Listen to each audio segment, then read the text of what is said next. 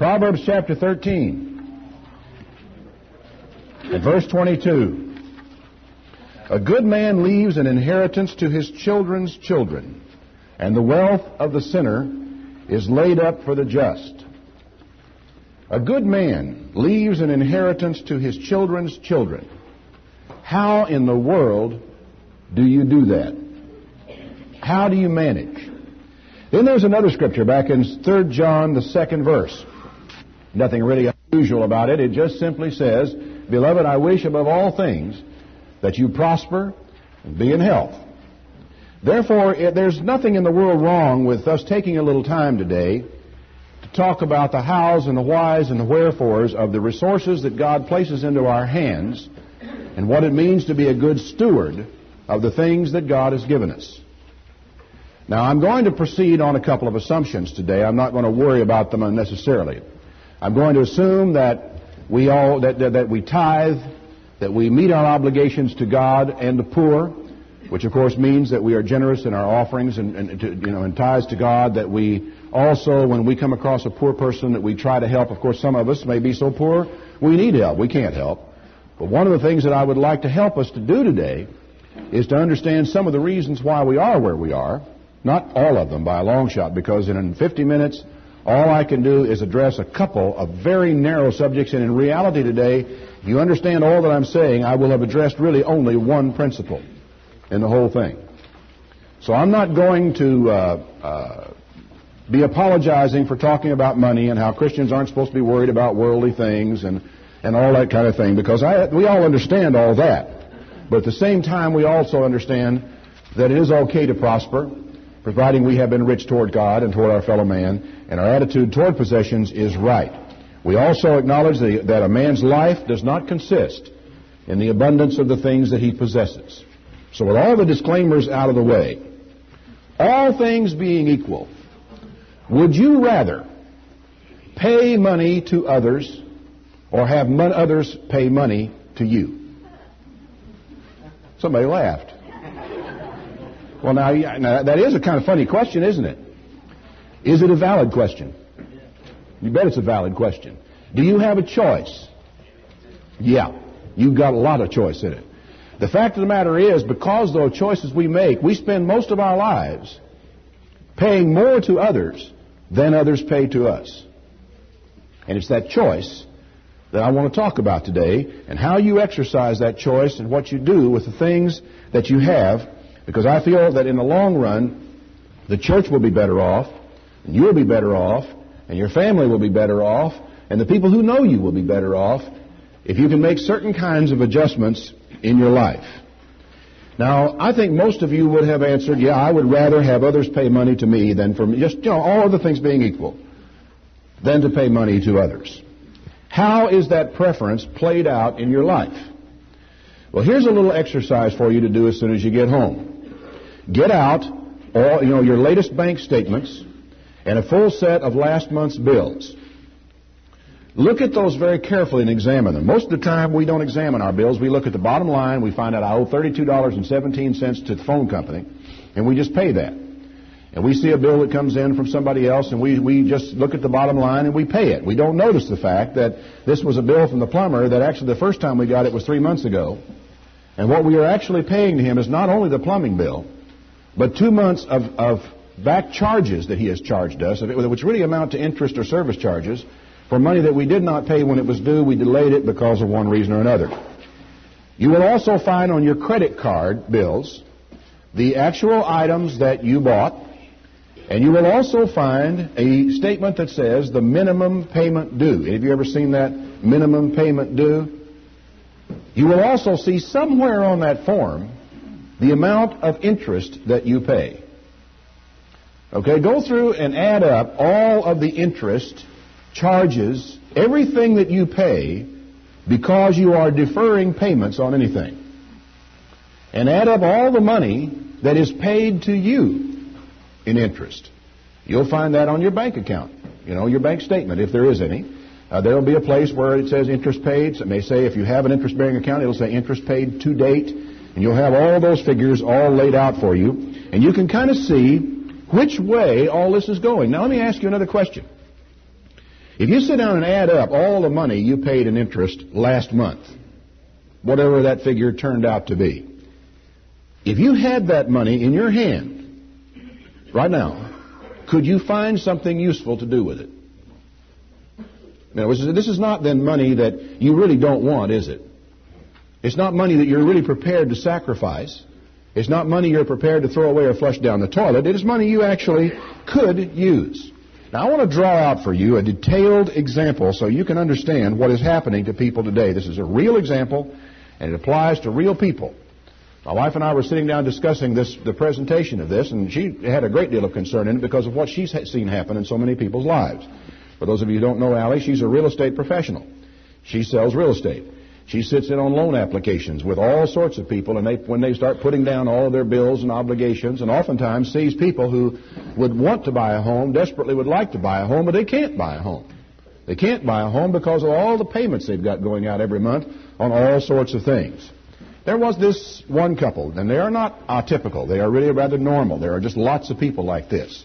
They had, when we got down the loan application, a few debts. There was, for example, the MasterCard bill. On it, there was a vacation, dinners out, gifts, and the various and sundry things we go buy with our MasterCard. They also had a Visa card. Because the MasterCard had a credit limit, they got a Visa card. And so they had on the Visa card more of the same, personal items and different clothing and things they buy here and there. The account at Sears, there was a bill to be paid every month because of a new stereo they had bought at Sears. Over at Dillard's, there was another account that had to be paid because of clothing that they were buying. They're buying more every month at Dillard's. Another bill just like that one at Foley's for more clothing and other items that had been bought. There was also a bill down from SR Superstore for a refrigerator for television. I mean, all the items that were bought, I have no certainty about that. I'm just illustrating. The accounts are real. I mean, people have real accounts at department stores, and they have their Visa, they have their MasterCard, they have, well, you name it. There are people around offering credit for it, and in fact, you can't even walk through Sears anymore without getting stopped by somebody or attempted to stop by somebody at the door wanting to give you some kind of credit. I guess either store credit or their Discover card or whatever else it may be. I mean, it gets annoying, actually, walking in there. I've already got a wallet full of plastic. I've got more than I want. I've even gotten rid of some of mine because I got tired of carrying them all around and got tired of paying service charges, because even if you don't pay interest, you pay an annual service charge on the thing. So I trimmed mine back, and she's trying to get me to take more. Total debt at this particular time was, say, $3,700. That's a lot of debt, isn't it? A lot of money. But I don't think there's anything terribly unusual about this, and I'm not going to ask any of you to tell. Well, you have an anonymous thing on your little thing there about certain things in of your debts, but I'm not going to ask you to tell me this kind of figure. Now, every month they got bills from all people. The bill required a minimum payment. The minimum payment was interest plus principal. Now, I think probably the minimum payment varies from perhaps whatever institution it is to another. Some of them may work it out over a 36-month basis. Some of them may work it out longer than that. And they will actually have it as though you are paying it down in 36 months. And they will have a minimum amount you have to pay on principal, and they will have your accumulated interest for the month. If I recall correctly, this young couple, and basically it is a real couple, but the numbers may be a little bit off. Don't worry about that. The principal is what we're looking for. I think their interest payments would average, say, $70 per month. $70 per month. Doesn't seem in a way like a lot of money, does it? It's something someone could tuck into their budget and probably not notice. Now, what you need to understand is the interest on this type of account is quite high. It runs up to 24. I think in some states it can be as high as 25% interest on credit card accounts. And you have to understand why it is. If you're using your credit card for a vacation or for a meal in a restaurant, the people who lent you that money can't very well repossess that meal. They have no collateral. So consequently, their risk is high, and their interest rate is going to be high whenever they let you pay for it over time. So oftentimes as high as 24%. This young couple, I think, were averaging, we'll say, $70 per month in what they were paying. Their principal payment may have been, it's hard to know for sure, but I'm going to estimate they made about $100. 36 months at $100 you could pay off. A month you could pay off $3,600, couldn't you? So here we go. We got, say, $100 a month $70 being made on payments. That's a payment of $170 per month. Everybody with me? You understand where we are? $3,700 in outstanding bills. The bill comes in, a minimum, we got to pay $100 for the principal, $70 for the interest. All right? Now, this would be one thing if this thing was going to be paid off in 36 months. But the pernicious thing about these accounts is that they are revolving accounts. They do not have to be paid off. In fact, they don't want you to pay them off. They want you to borrow more money. They want you to approach your credit limit. I mean, after all, if you could find a place where you could lend money for 24% a month, 24% a year, how do you feel about lending money at 24%? Now, there are risks involved, of course, and you're going to write off some of those loans, to be sure. But nevertheless, that's an awfully good rate of return. And if you're a good customer, and if you do pay monthly, they surely want you to keep right on borrowing money from them. The minimum payment has to be made, but you can charge more during the month. A lot of people make their $170 payment, and then they go right out and charge another $100 on their credit cards. And so, in the end of the month, where are they? Right back where they were. They owe $3,700 again, and they owe $70 in interest again. Do you realize that there are people who do this all their lives? They maintain a credit balance, and they just keep on using it, and they keep on paying interest, and they pay it on month after month after month. Now, let me see if we understand this. I want to see if you're with me. They are charging to their accounts $100 a month, and they are making a payment of $170 a month. How many of you think this is a good deal? You're going to the store, you're buying $100 worth of stuff every month, and when your bill comes in, you're paying $170. You know, that sounds like 70% interest. And I'll bet you after a few years, it feels like it. For example, as I say, it sounds like 70% interest. But let's say we've been doing this for about 10 years. The stereo packed up a long time ago.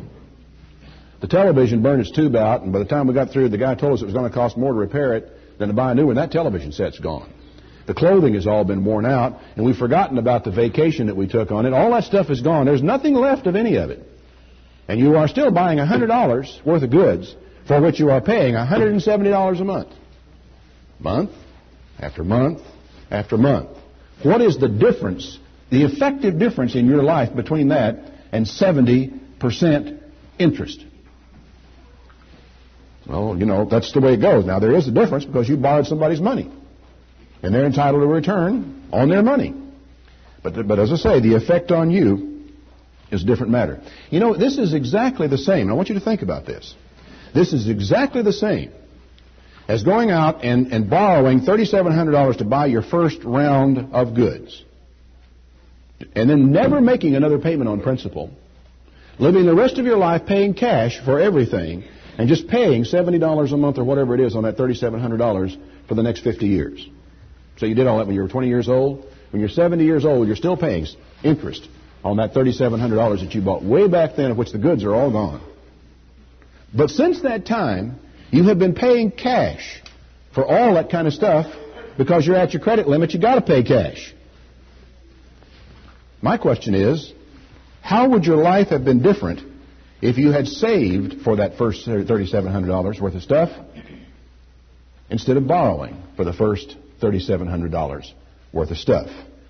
You see, for the privilege of spending $3,700 they didn't have, this couple, they wound up paying $840 a year from now on. That's $70 times 12. Now, let me ask you this. How many of you could find something to do with $840 if you had it right now? How many of you? Some of you are being shy about it. You just really, or actually, I think some people didn't get their hand up because they were suddenly running through all this list of things they could do. In a lifetime, and I realize some of these numbers are a little bit arbitrary, but in a lifetime, how much money would you have spent for that $3,700 worth of stuff? I'll tell you in categories. Let's say you bought it when you were around age 20 You know, and you go through this whole rest of your life doing this type of thing all the way up to age 70, 50 years. And it can happen to you if you want to do it this way. That amounts to $45,700 for $3,700 worth of stuff. How many of you think that's a good deal?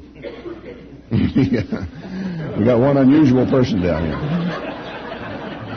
We'll talk about it later. I think it's a good deal. For who? I own the credit card company.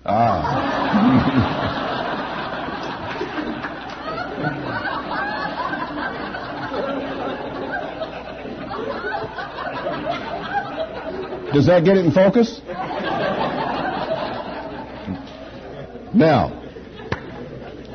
to be honest,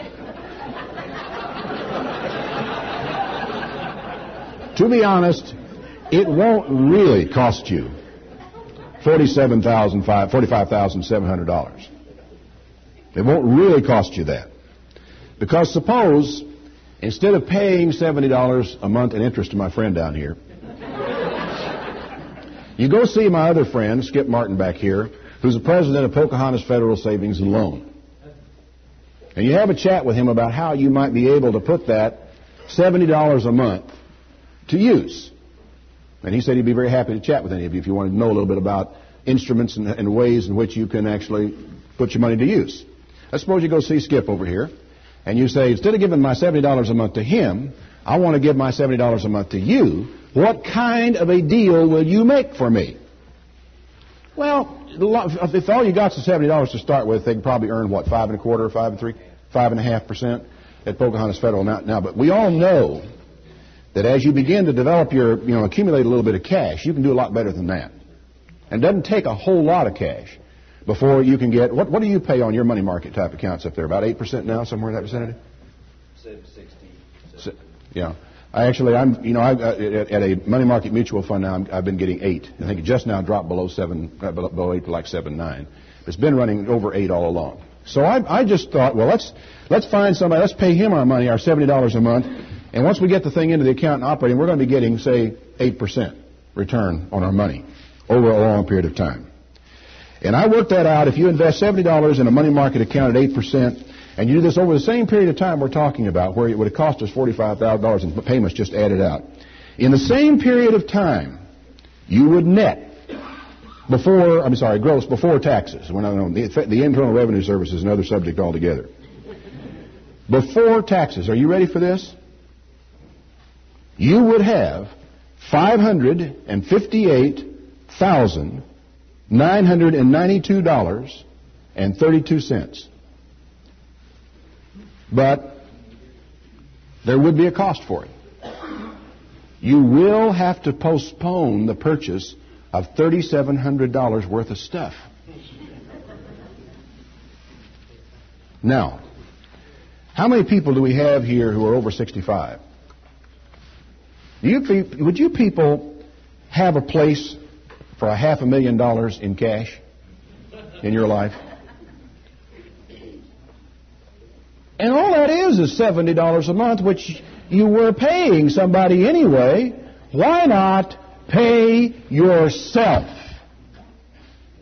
And that is the simple, clean, down-to-earth, basic point that I want to make with you this morning.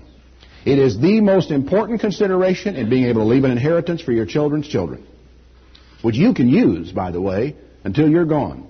All that money is in your hand. You get to live on the interest of it. You get to enjoy the house you're living in. You get to enjoy all the stuff you've got until you're gone, and you're still able to leave something for your children's children. You know, this fundamental principle is what makes the difference.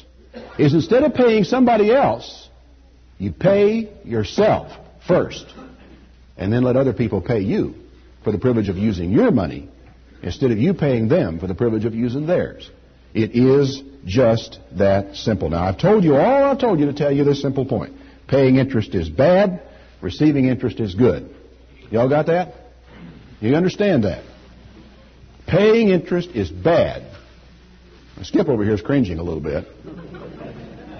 Receiving interest is good. My friend, the credit card company down here is cringing over this. You know. So, now, when I was in my 20s, I was not very enthusiastic about saving.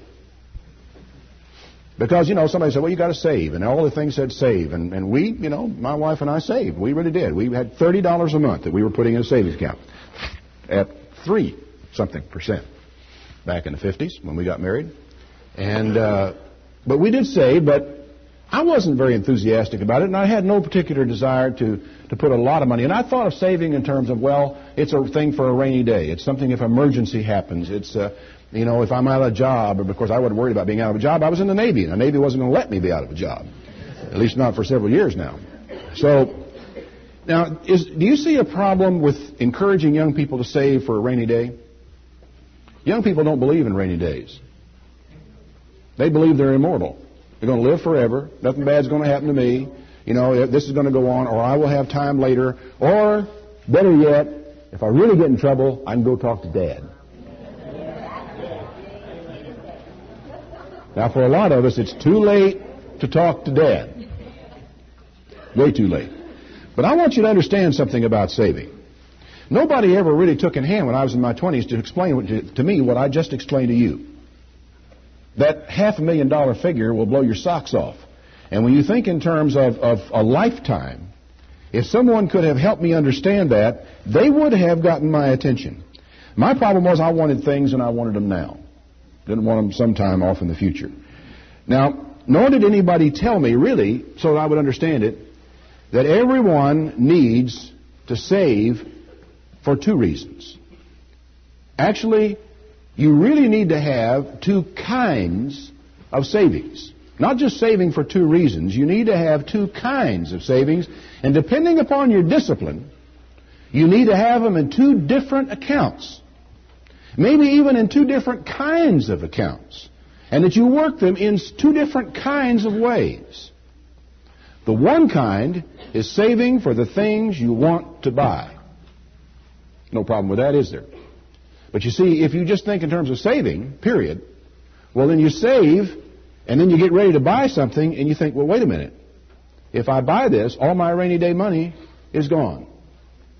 But even that, once again, we're back to rainy day money, and that is not the reason. The first reason is to save for the things you want. The second reason is not money for a rainy day. The second reason for saving is to invest. And the reason to invest, why should you want to invest? To increase your net worth? No. Net worth doesn't mean much except as a figure on the balance sheet. The reason why investments are important is one reason only: to increase your income. If you think of investing in any other terms, you are likely to make a serious mistake. Think of investing in terms of increasing your income. Now, suppose you hit the rainy day. Suppose you do have the crisis. If you have been setting aside money as an investment, that money is there. You have something there. You could possibly use the money you were saving for a car. You could possibly use the money. The rainy day, you would have something. So you save to invest with a view to increasing your income. Now, if you have two brain cells in a row, you do understand that it takes a little time to accumulate enough money to make a significant difference in your income. Right? So if you saved $1,000 and you're making 8% on it, what do you got? $80. Well, $80 is no big deal. You can blow $80 just like that.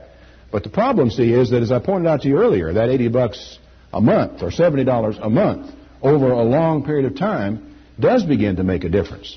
The income on $500,000 is substantially more, isn't it? That's enough that if you were able to leave that kind of money for your children, would it make a difference? Would it make a difference down through generations of your family if your children followed the same principles that you followed in your life? As I say, no one really helped me to understand that particular point.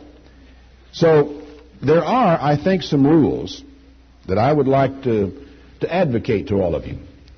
One, never pay interest on entertainment. Don't borrow money for entertainment, for vacations or TV or stereo, because all those things are entertainment.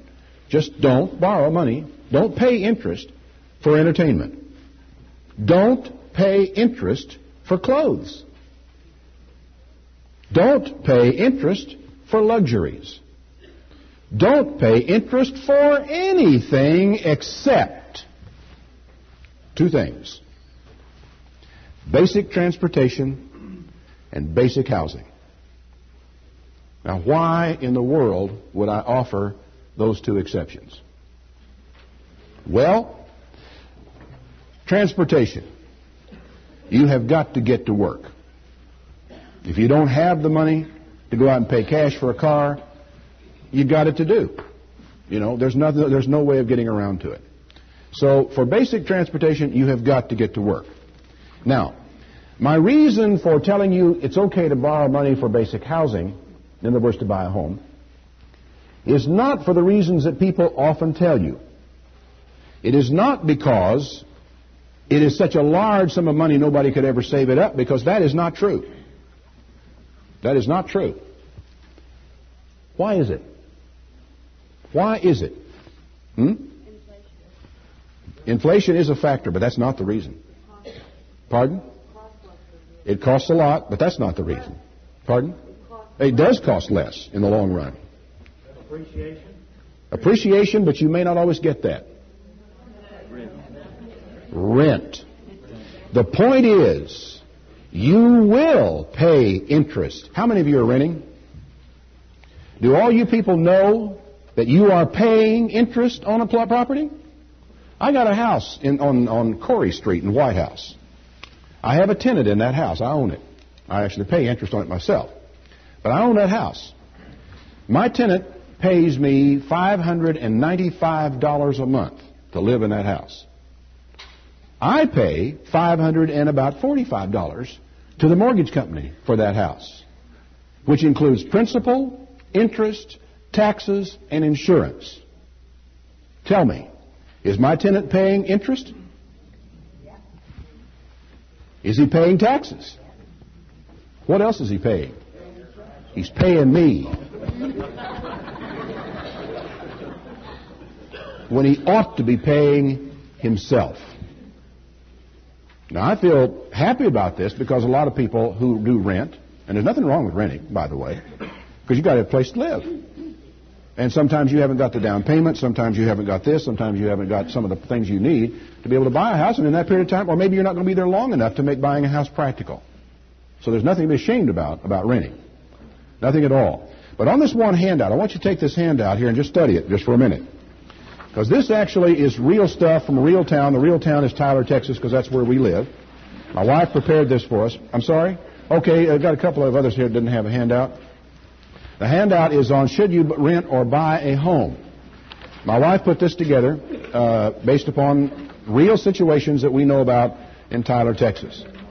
And if you'll notice on here, it will lay out for you the type of things that you have to pay if you're a homeowner, the principal and interest and taxes and insurance. That's what P&I is principal and interest. MIP is mortgage insurance payment or something or other that you have to pay, a premium, I think it is. Anyway, all this stuff is here. I'm not going to go through it with you with great detail, but I want you to be aware of this because here's where it lays out for you the actual kind of costs you pay on renting or owning a house. And I think it will become clear very soon that what you need to be doing in your life is you need to be saving to get into your own home. Those of you who are renting, those of you who are not renting for any other reason other than, let's say, you're transient, you're moving on, you can't stay put, people need to do their best to get into their own home. Save for that down payment. And like I say, I'm willing to see you pay interest on that because that's important. Now, it is necessary, and one of the fundamental principles that's involved in all of this is that it is necessary sometimes to forego a present good for a future good. I want you to understand, though, that I am not advocating austerity. So much of the time when you hear this type of thing as a young person, all you hear is an old person saying, well, you ought to do without. Boy, when I was your age, I had to walk 2 miles to school, and I couldn't get 50 cents to go to the circus, and I couldn't... We hear all these stories, don't you, when I was your age? And kids don't believe you ever were their age.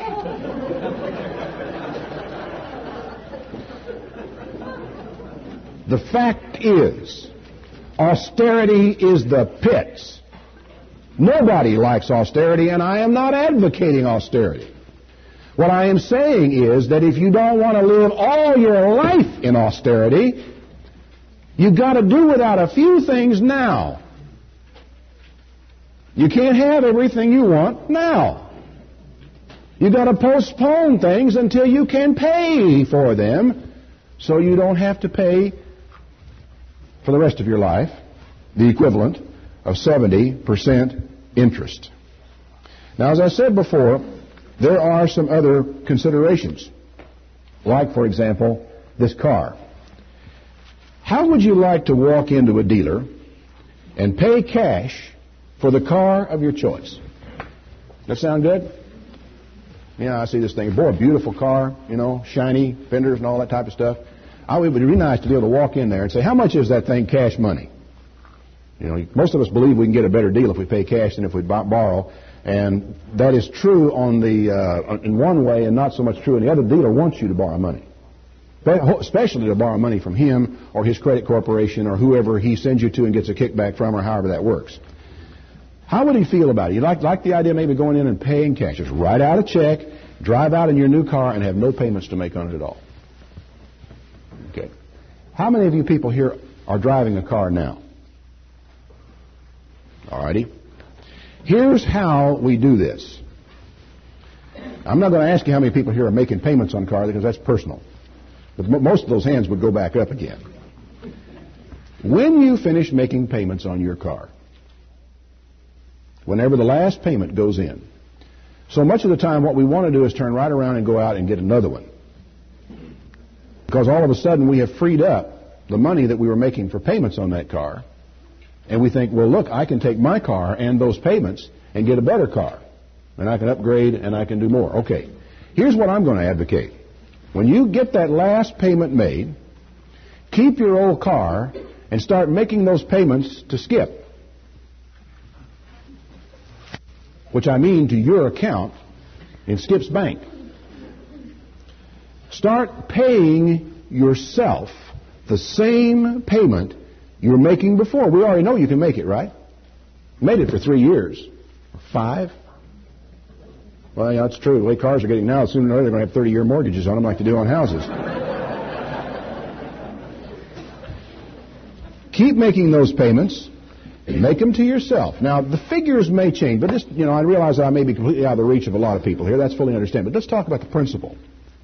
The payments on a new $12,000 car, or let's say a loan for $12,000 on a brand new car, the payments would be $398 a month. That's at 12%, 36 months. Now, I didn't even multiply that out to see how much that actually cost you. And, all you got to do is multiply 398 times 12, and you'll know how much you're actually going to pay for that new car if you borrow the money to pay it. Now, let's make a supposition at this point. Let's suppose that you pay yourself the same payment at 8%. Now, mind you, you're going to be paying them 12% for the privilege of using their money. But if you will invest that money yourself, you can get 8% back for 36 months. And you just make that payment. Keep on making it. Keep on driving your car. Now, I can hear you already. Oh, yeah. I'll get about another year into driving that car, and my air conditioning compressor will go out. Big deal. How much that air compressor, replacing that compressor, going to cost you? 1 monthly payment. About. Maybe a little more. Depends on where you get it. You can pay $500 for it. You can go get rebuilt one. You can do a lot of things. But it would cost you 1 monthly payment. How much money will you have in 36 months to play with? You will not have $12,000 to go down and buy your new car with. You will have $16,240 to go down and buy your new car with. You can buy a better car. But a funny thing is going to happen to you on the way to the car dealership.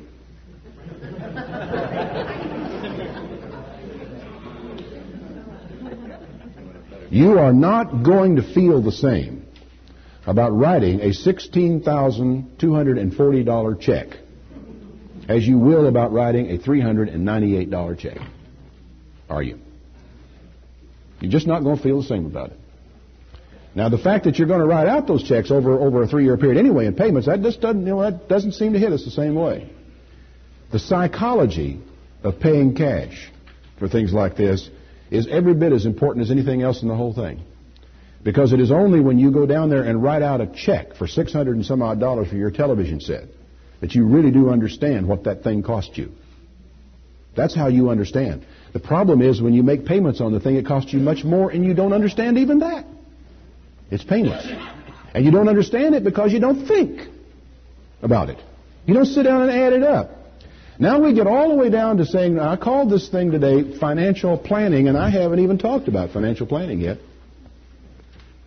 Whenever you get that $16,240 or whatever that amount of money is that you can go down and write a cash check for another car, that's when financial planning starts. That's when you begin to realize, wait a minute, do I really want a brand new car that costs $16,500? Do I really need a car that costs $16,000 or $12,000? Do I want this? Do I need this? Is this where I'm really going? You will start thinking about it, and you will be planning before you know the difference. When you start paying cash.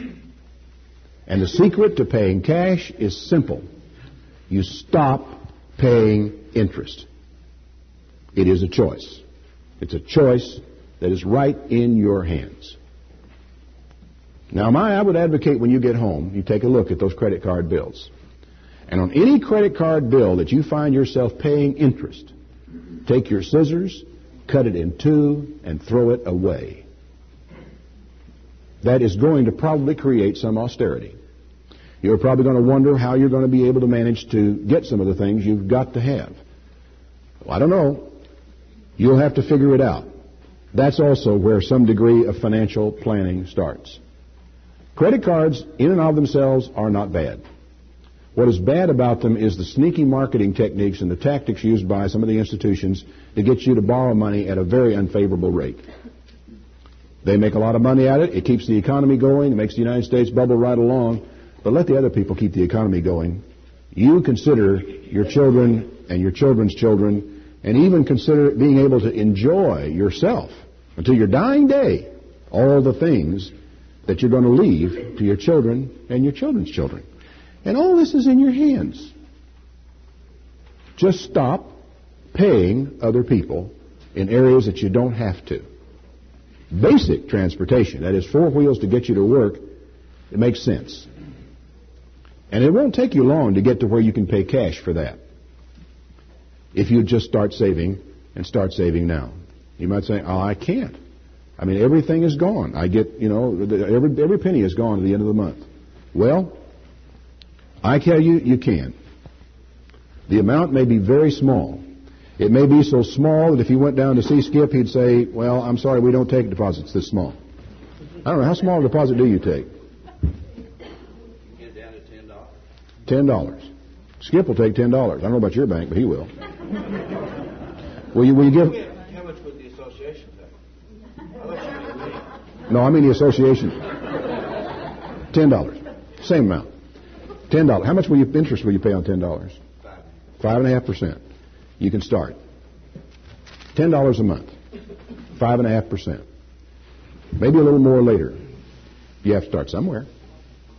I don't know. I don't know if $30 a month was that where we started? We started at $30 a month when we were married. And that was back in well, I won't tell you about that. My wife may not want you to know that.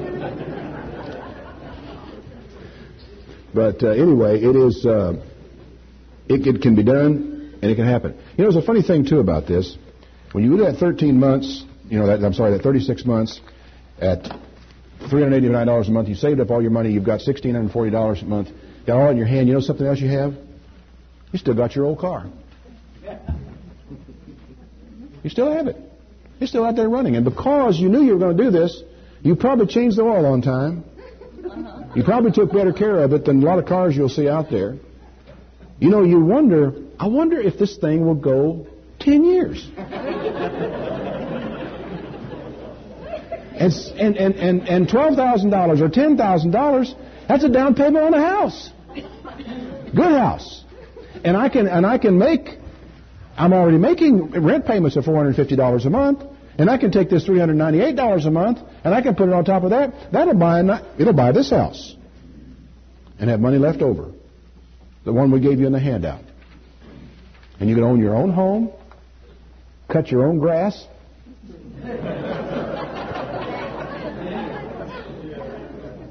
plant your own roses, have a garden, a backyard where your kids can play, a tree to climb, place for the dog, the American dream, owning your own home. And it's a question of choices that we make in fundamental financial planning. This grows out of a desire in that all of us should have to lay up for our children's children. And like John said when he wrote his letter, "Beloved, I wish above all things that you might prosper and be in health." Because, after all, it is nice to know well-to-do people, isn't it? I hope all of you are able to get that way, not because money is important, and not because things are important, but because people who are good stewards of the things that God puts in their hands learn a lot of very valuable lessons, and they are there to help the people, other people, who need to learn the same things to dig themselves out of their holes and to have a better life as well. Thank you for your attention. We'll take about a 10-minute break here and be back at 9:30.